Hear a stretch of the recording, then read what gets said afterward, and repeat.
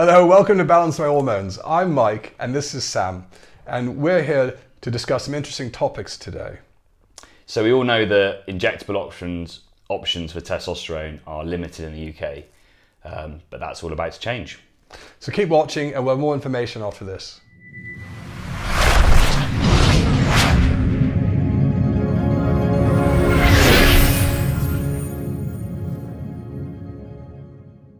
So many of our clients are familiar in the UK with Sustanon. It's not as familiar with those in the United States and elsewhere, but through Europe and the UK, Sustanon is predominantly the testosterone therapy of choice for testosterone replacement treatment or testosterone deficiency. In recent years, libido has taken hold in the NHS and more institutional locations, but in the more advanced TRT settings, Sustanon has been the go-to choice for many doctors.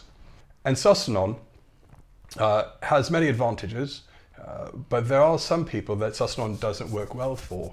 And for those reasons, we have other options now. Some reasons that patients wouldn't do well with Sustanon would be... Yeah, so some guys don't get on Sustanon if they have a peanut allergy. Peanuts? Yeah, so peanut allergy because the oil is it Arachis oil or something like that? Yeah, which is based off of peanuts. So they can respond to that. Some people get post-injection pain with Sustanon, something to do with the oil, you know, the actual commercially made oil mixture. And sometimes, you know, dosing wise, obviously using single-use ampules where, you know, the MHRA says you have to, you know, discard the rest. You know, you end up discarding some testosterone. So that's why some people with the dosages, you know, Sustanon isn't always the best for them. And for me, it's been really an optimizing option for me, and it actually was a preferred option considering I tried other options before. But you know, Balance My Hormones, we've seen some patients who don't all get on well with Sustanon. It's rare, but there are a few. So this is why we're delighted today to tell you we've got 3 different options for those patients. So I think Sam will tell you about the first option. Yeah, so we've got Testosterone Cypionate now, you know, larger dosed in a larger ampule, you know, up to 250 milligrams. And we've got some smaller ampules of Cypionate now available, you know, to our doctors, you know, in smaller dosing, so you can use the ampule, the majority of the ampule, less wastage for more frequent injections.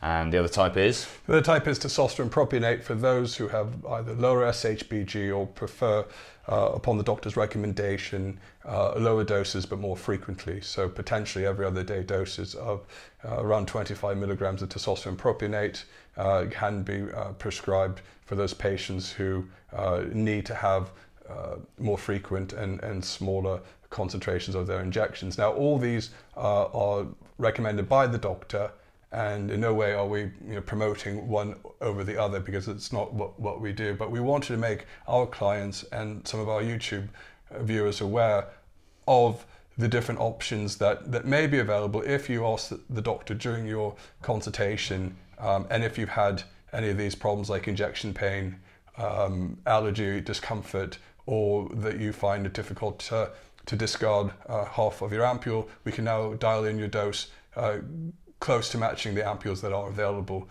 for different treatments. So we wanted to make this video to let people know that there are these new changes this year. We're very happy.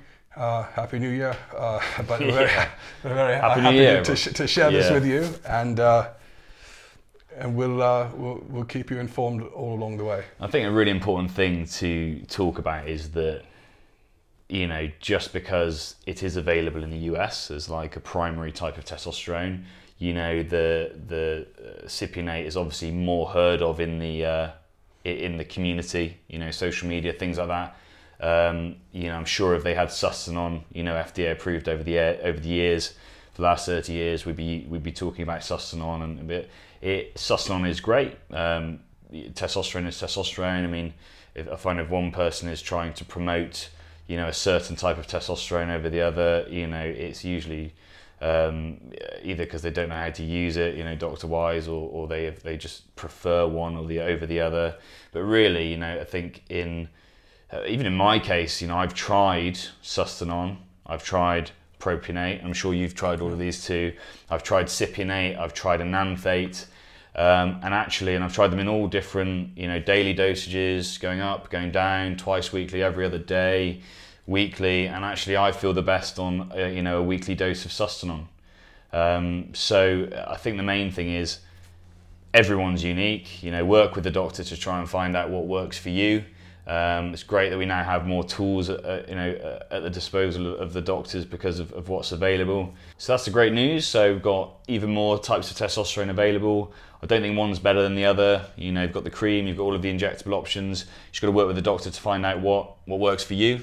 So keep watching. We'll have more video and content in the future that we hope to kind of educate and inform.